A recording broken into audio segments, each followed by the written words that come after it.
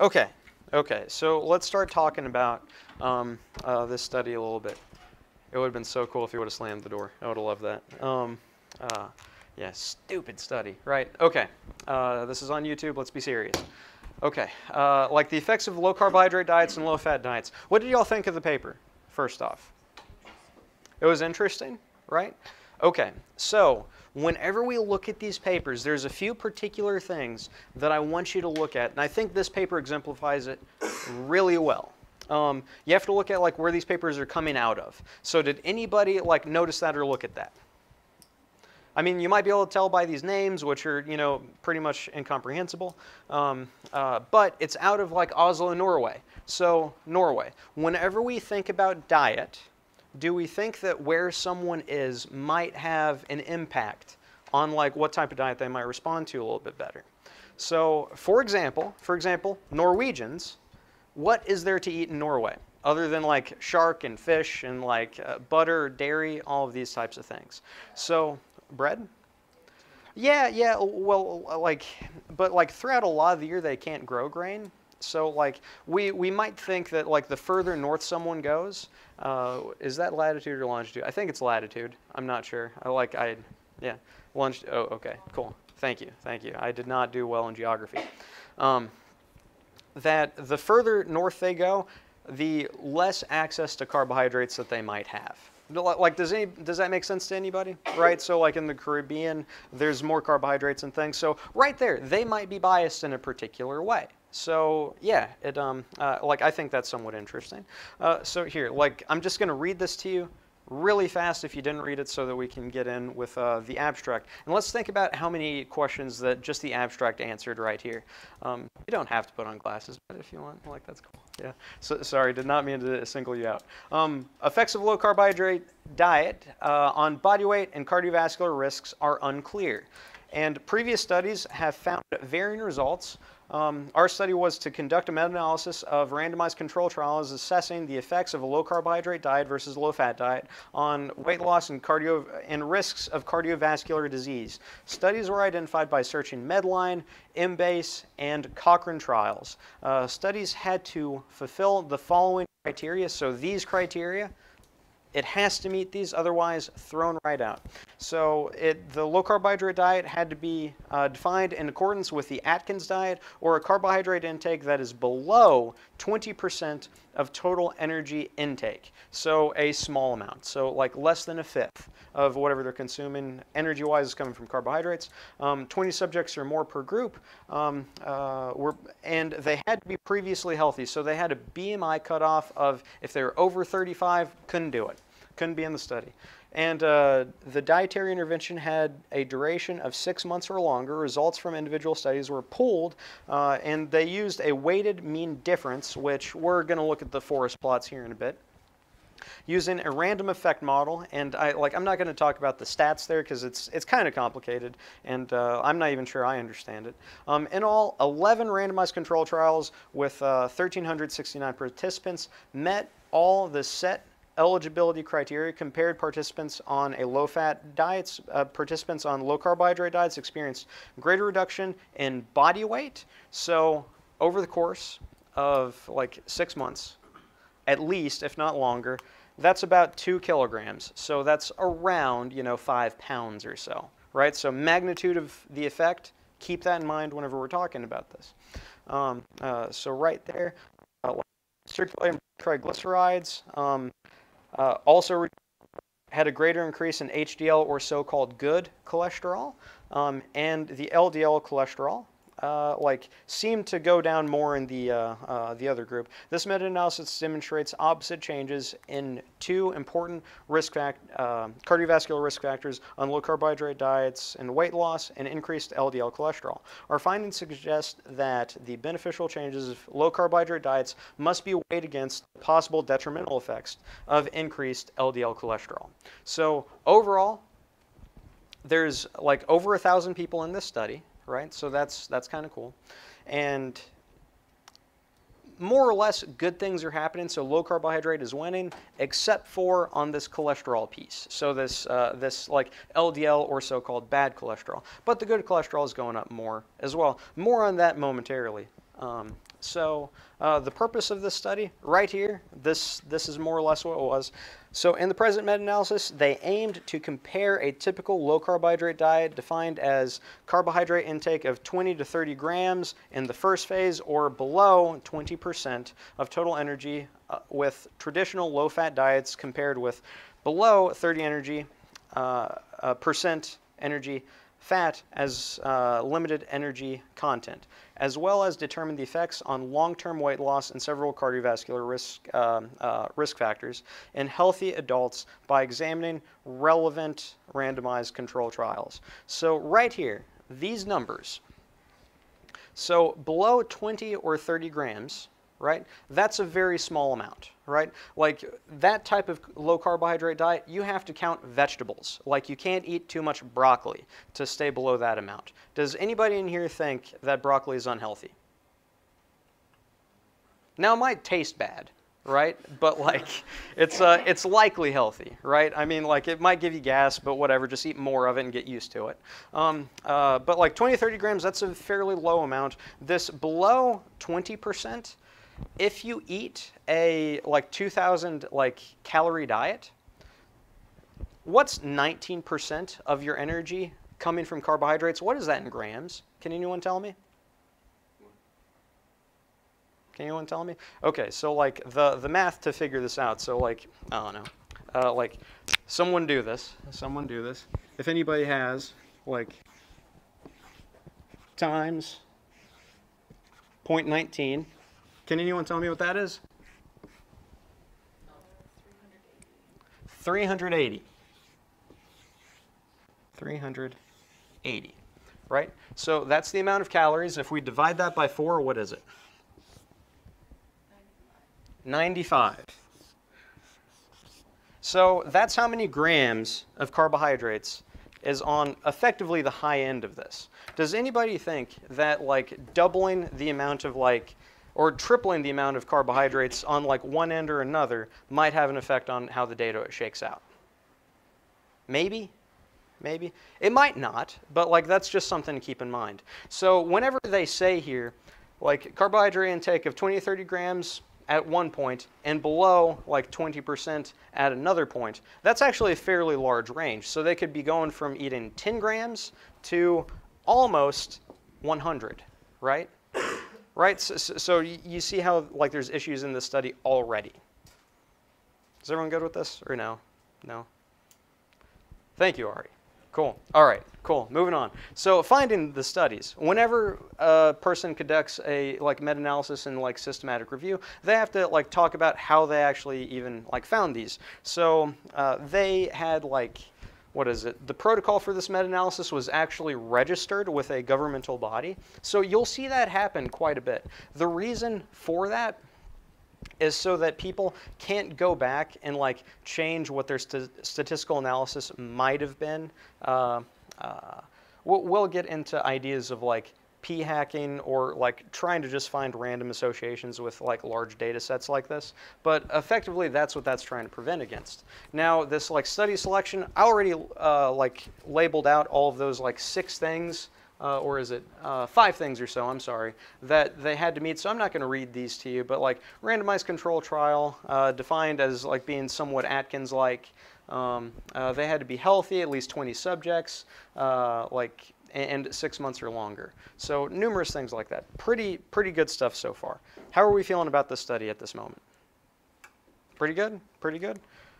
And like down here, this is just an explanation of kind of what statistics that they were doing. I don't think that that's abundantly important for us to know, but like a weighted mean difference is just, it's really common in the realm of like meta-analyses. So I want you to like have at least seen that before, like if you're ever reading one again. Now here, just to get like a sense of what's going on, I don't know, like I think this is amazing.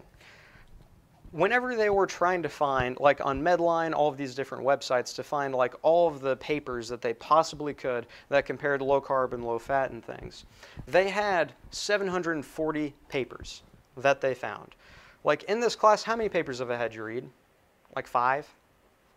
Can you imagine reading 700 of them? Right?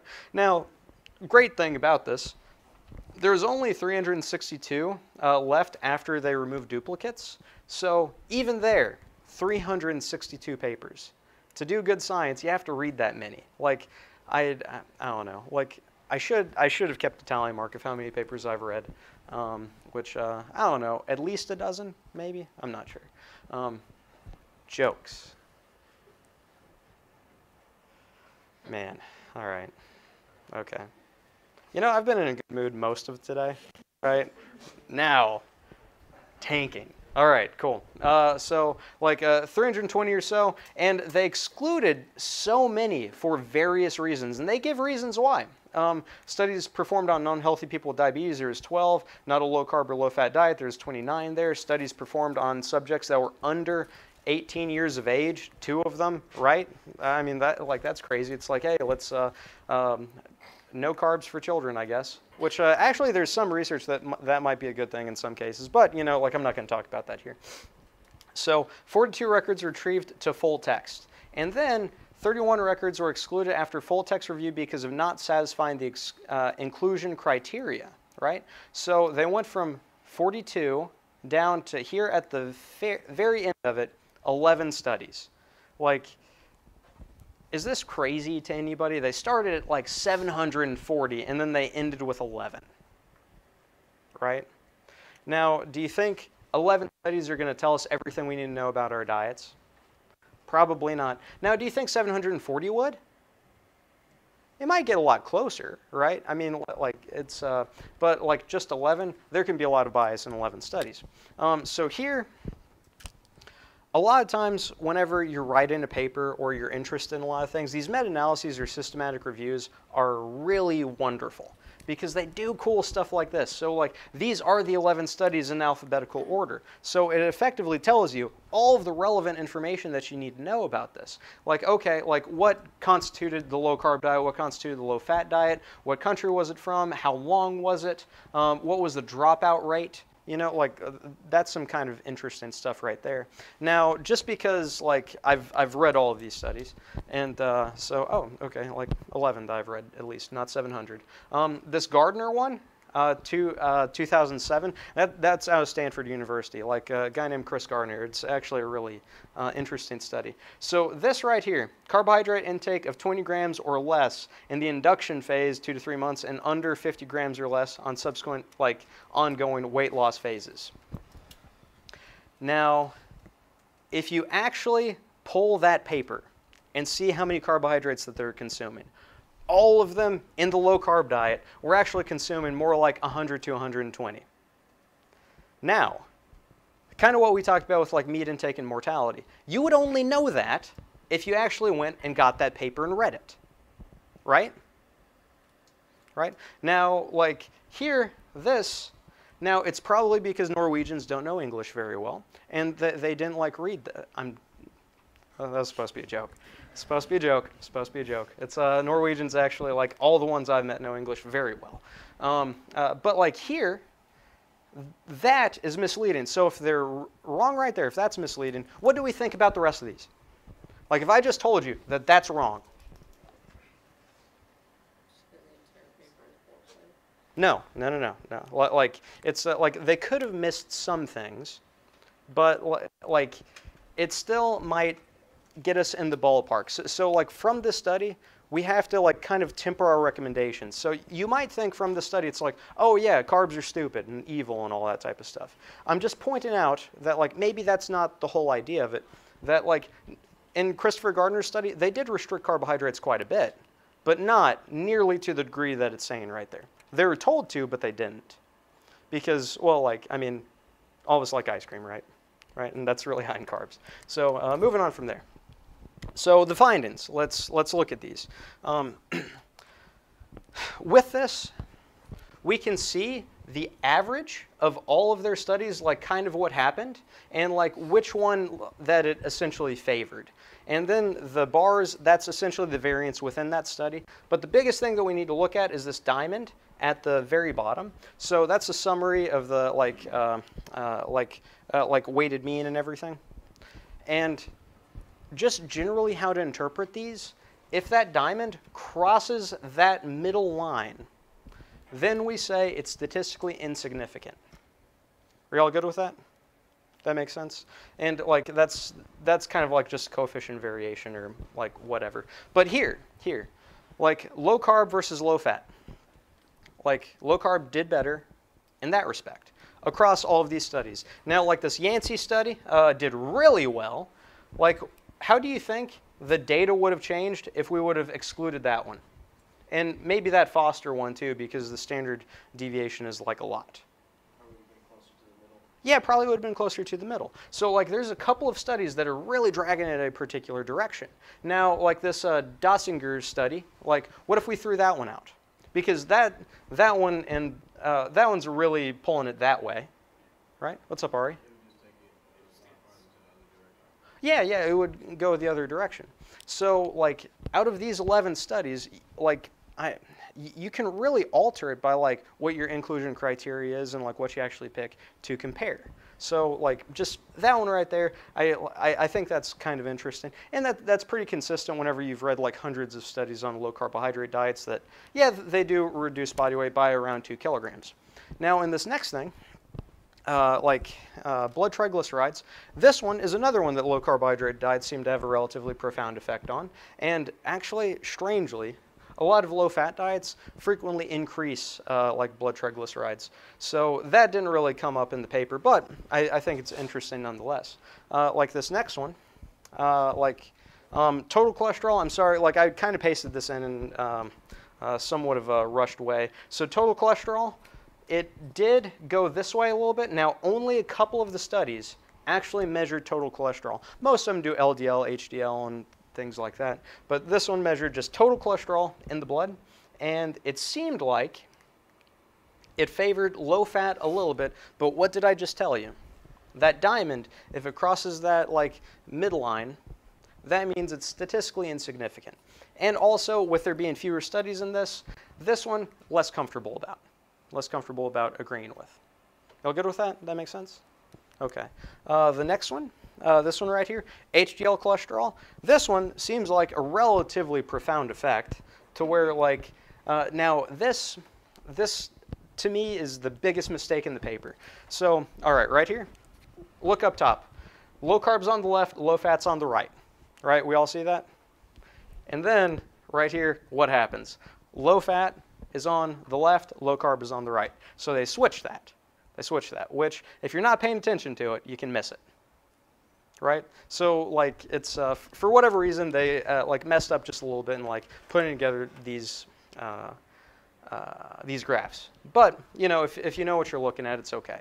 So HDL cholesterol, that favored low carb diet probably the most. This next one, change in LDL cholesterol. This one favored low fat diet the most, meaning that they had the least of an increase. Now right here, that diamond, it's like right touching that line, right? Now it doesn't cross it, so it's still statistically significant, but this one, HDL, quite a bit more statistically significant than this LDL one. Y'all good with that? So I feel more comfortable in saying if you do a low carbohydrate diet, your HDL cholesterol will go up. I feel fairly confident about that. But if you do a low fat diet, I feel a little less certain about saying that your LDL cholesterol is going to go down. Does that make sense? Right? Hopefully that makes sense. So LDL being bad cholesterol, all that type of stuff. This one, change in blood pressure, systolic blood pressure. That one crosses the line, so we don't really need to think about it. This one, change in diastolic blood pressure, also crosses the line, but leans towards the low carbohydrate, just like systolic did, but we don't need to think about it. This one, like the blood glucose, really, they both did approximately the same in fasting blood glucose. So, like this one right here, this Bream in 2003, like they had massive reductions in blood glucose, but you know the rest of them were approximately the same with like low-fat diets, which this makes sense. Like most of us are around like 85 milligrams per deciliter, and there's not a whole lot you can do to really like alter that. What's up with this next one? Circulating insulin, that didn't really seem to change very much either. Now that Bazzano, that one went down a lot, and Dossinger, this one went down a lot, so that's kind of interesting there. So the conclusions from it. And I'm going to read this whole thing to you because I think it's important.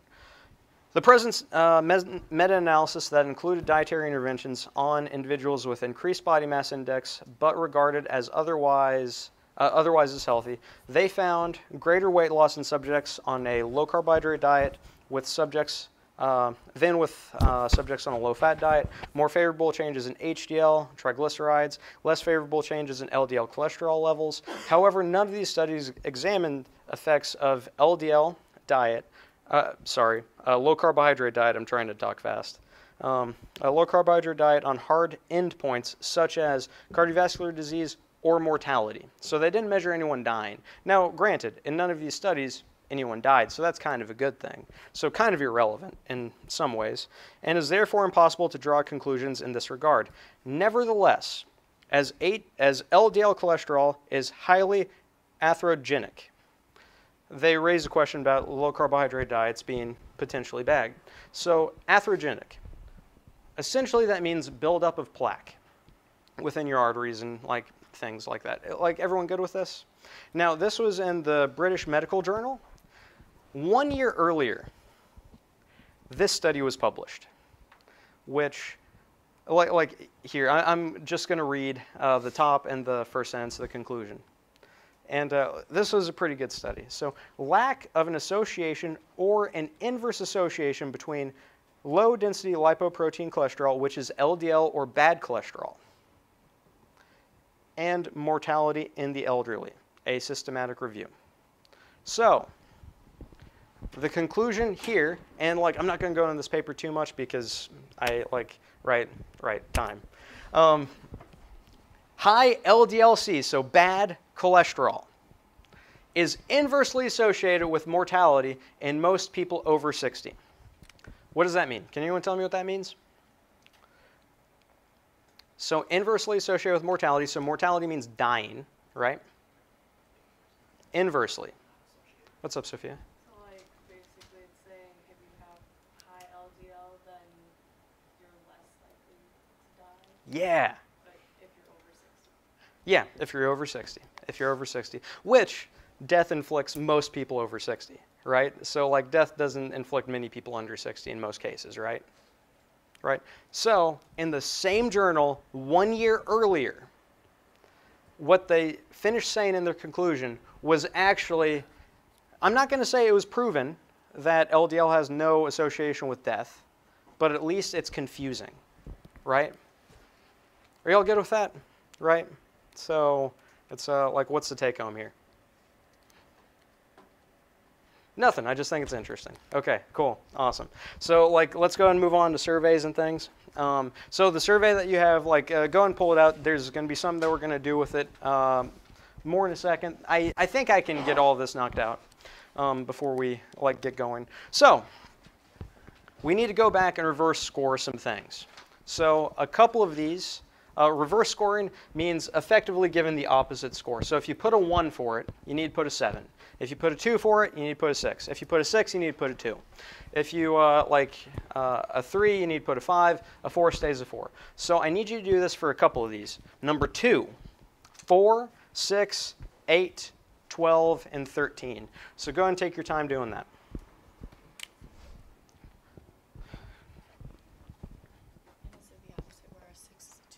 Yes, yes, yeah. So yeah, a 7 is a 1, a 6 is a 2, a 5 is a 3, and a 4 is a 4. Yes, yeah. Just numbers 2, 4, 6, 8, not 10 because I don't know how to count by 2s.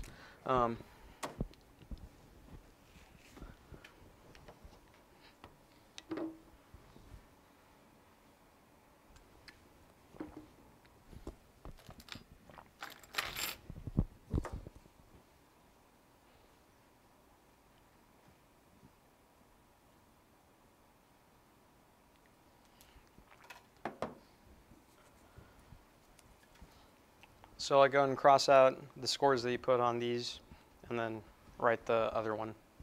This is just so I don't have to reverse score whenever I'm putting it into an Excel sheet.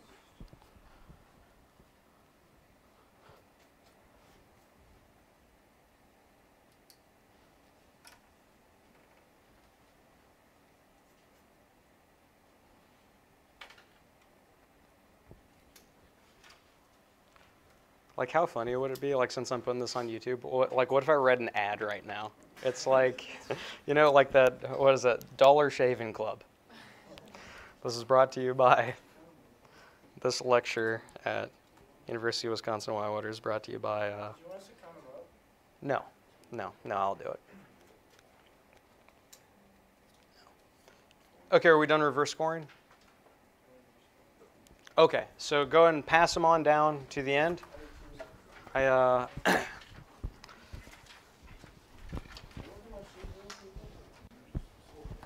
just supposed to aim it to the left. Change the number? That's how you shape. Hey, Ryan, pay attention, dude. It's all right. It's all right, dude. This is on YouTube language, man. Excellent. Love y'all. Again. Okay. Yeah, right. Yeah, I have to put this as not for children. All right. That's yeah. Children are not allowed to get a college education. So, right. Which I'm not even sure if this is legal that I'm doing all this for free. But whatever. Free country. Okay. So like going into this just a little bit. So what you did was a survey assessing personality, and effectively I'm going to do somewhat of a personality association with like your GPA if you put that, how many minutes of exercise that you do a week, or the very last question, if you're a good person or not. Because there's an idea that some of these might be, these concepts might be related to each other. And overall, these are the three types, three essentially like personality metrics that I actually measured in you just now. So like if we look at these, extroversion, I could just ask you, hey, are you extroverted? Right? On a scale of 1 to 7. Tell me how extroverted you are. So I could do that, or I could ask you a bunch of different questions that are aspects of extroversion and like add them all together. Right? That's effectively what's going on here. And I'm going to tell you what that what those words are here momentarily. But hopefully everyone sees that is talkative, extroverted people are talkative, right? Right? Is reserved. Reverse score that. So that's that's one of the questions. Like if we reverse score that, that's extroverted. Like introverted people are reserved. Is full of energy, generates a lot of enthusiasm, is outgoing, sociable. All these things, these are all extroverted behaviors, right? Agreeableness tends to find fault in others, and that's if you're super critical of people, like if you find fault in other people, you're not a very agreeable, nice person. More or less, right? Like we all can think about that. I'm not going to talk about any more of these. You know what numbers you put for all these. Conscientiousness does a thorough job. Oh man, spelled that wrong. All right, cool, good. Did I spell it wrong on y'all's thing too? Yeah, I did. Good. Yeah, this is an English class. Okay, so here's the thing. Here's the thing that I want you to know about all this, and you have the rest of this on Canvas. So a single question is termed an item. And then whenever we put a bunch of items together to see how they correlate, it is then called a construct. So numerous items make up a construct. So I don't know, be aware of that. So here the item is talkative, that's just an item. Extroversion is the construct. So effectively what a construct is, it's like a variable that isn't exactly real. I have to measure it by a bunch of other proxy or different measures. Hopefully that makes sense. Hopefully that makes sense. So whenever I ask a bunch of different questions, we then do something called a factor analysis, which effectively looks at how well these different items correlate together. So the idea is that if you put say a 5 or a 6 in is talkative, maybe you'll put a 5 or a 6 and generates a lot of enthusiasm. Meaning that I'm asking fairly similar things, but they should be related in some way. Right? So if someone put 7 in is talkative and they put a 7 in is reserved, you're not answering these questions well, you don't know what these words mean, right? So that would be one way how we could figure out that. Is everyone good with this, right? Okay. So factor analysis, that's what that's called. I'm staying in tonight. I didn't even look at that. So like we can do a lot with these surveys, but they have a lot of problems, and there's just like different problems that like I'm going to be talking about, right? Generally, whenever we're putting these surveys together, so for all of you, there's different survey batteries that you can find through other research. And if someone else has already done all the hard work of like doing validation and factor analyses, just read their method section and take what they used and cite them. That's it's plagiarism and like a lot of things of what people do, but as long as you cite them in science, it's all good, right? But whenever we're doing this, you have to think about what you actually want to measure. So there's an idea that there might be a relationship between conscientiousness or extroversion and how many minutes you exercise per week. So I'm going to do some statistics on that, and I'm going to bring that to you next class. So think about what you actually want to measure. So like I kind of want to see how outgoing some of you are and like if that's related to your exercise. Like next thing, you need to ask it in many ways. That's the many items within like a particular construct. And here, general ideas for constructing these surveys. Now, this isn't like a hard and fast like rule, but typically you don't want to use strong words or strong language. Words like always and never shouldn't really be within most surveys unless you're actually trying to get at that. There's that. Next thing. Other recommendations, and these are some issues with like surveys, and these will be questions on like exams and things. So like, be ready for this. You can't ask lead-in questions. So, how dumb is blank like politician regarding foreign policy? So a lead-in question, that's like lead-in someone to answer in a particular way. Like I could ask, how great is exercising outdoors?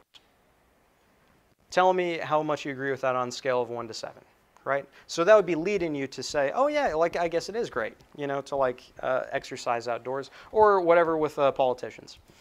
Next thing, a loaded question. This is forcing someone to answer in a particular way. Like this one. This question, this is one of the stupidest examples I could come up with, but I think it's funny nonetheless. Like if I ask in a survey, like kind of a more open-ended survey, where do you like to party? That loaded question, meaning I'm presuming that you even like to party at all. Where do you like to exercise? At the gym, at home, whatever. I'm presuming that you like to exercise or that you even do it. Does everyone understand like the difference between a lead-in and a loaded question? Right? One is leading someone to answer a particular way. The other one is essentially assuming things. Another one, double-barreled questions. This is asking two things at once. So yeah, I'm not gonna read that at you. Like most double-barreled questions are easily fixed by just making it two different items. Another thing, survey fatigue. Now, on the survey that I gave y'all, I effectively asked approximately 20 questions. Approximately 20 questions. Male, female, like if you're how much you exercise, what your GPA is, and then like 16 like analyses questions about things. Did any of you feel tired after taking that survey? No, like probably not. What if you had to answer 200 questions about your personality? Right? By question 112, do you think you'd still be giving me like good information? Right? Probably not. So survey fatigue, that's essentially like try to consolidate a particular survey so you're not asking too many questions because people don't like answering so many questions. Next thing, types of bias. Here's a couple. I think that's all of them. Demand characteristics, social desirability, extreme and neutral responses, acquiescence, and dissidence. So we're going to talk about all of those like really quick. So here's one, like demand bias or demand characteristics bias. So a lot of times in particular studies with exercise or diet, which I think a lot of us are interested in, if you ask someone like in a survey about how much they exercise or how many vegetables they eat or something like that, just them like answering those questions and they're like, oh dang, like I shouldn't have put a 2 in the amount of vegetables I eat per week. And then they change their behavior to start eating more vegetables. or to start exercising more. So that's essentially a demand characteristic, right? That like the study is having a particular effect on the person to change their life, that it's just by putting paper in front of them. This next one, social desirability bias. And like 3 or 4, I meant to put 5 or a 6. So like social desirability, this one is like a huge problem. Types of response bias, that is the tendency of survey respondents to answer a question in a manner that will be viewed favorably by others. So over-reporting good behavior, under-reporting bad behavior. So this is why I asked you this question. Are you a good person? How many of you put a 5 or a 6 for it? Right? Most of us? Right? So the reason that we put that, no one wants to put a 7. I'm not a saint. I'm not Jesus, right? Right? Like, you don't want to put below average, right? Because, like, well, like, I'm at least above average on this. But in reality, most of us are probably 4s or right in the middle because, like, I don't know, I've done some bad stuff this weekend, right? So it's, and this next weekend I'm going to do more evil things. I feed humans to my dogs. So, but social desirability bias. Hey, this is on YouTube. I don't care, man. Cool. Rock on. Okay, here, just a couple more things and we're almost done. So extreme and neutral responses. So a lot of people might put 1s or 7s for everything. So like extremes on either side. So whenever I put this together, I neglected to change the 5s to like 7s. So like a lot of times I do 1 to 5 surveys, so that's why. Or neutral responses. If people put all 4s, that's a neutral response. And how we get around this is reverse scoring. So we ask the opposite of what we're actually trying to answer, to ask, and that essentially breaks it up to where people aren't like just always doing extreme or middle responses. So how to deal with this? Phrasing, number of response options might have some of an impact on this. I'm not going to test too heavily about that. Acquiescence or dissent bias. Man, just a couple more seconds. So acquiescence bias is a form of response bias where participants respond in agreement with anything that you're asking. Like, it's also called yay-saying bias. Dissent bias is essentially someone just being super disagreeable, also called naysaying bias. So if you ask a question on a survey, they have a tendency to just disagree with everything, even though like some of the things they're disagreeing with are inconsistent. And most of that's handled by reverse scoring. And internal consistency, this last thing, I'm going to do what's called a Cronbach alpha. And here's the only thing I want you to know about Cronbach alpha is if you're ever reading survey research, the Cronbach alpha needs to be above a 0.8. Now we can calculate a Cronbach alpha through a couple of different things. So here's the equation for it. It looks super busy. It's not that busy. It's so like I actually can calculate it by hand. No, it really doesn't. So all you need to know is the number of items on the survey, so like 5 per personality trait, and the amount of variance within like each personality trait, so essentially the standard deviation. So if I do all of that, I put that into that equation, I get a Cronbach alpha. So that's it. Read the astrology sign stuff, and I'll see you on Wednesday.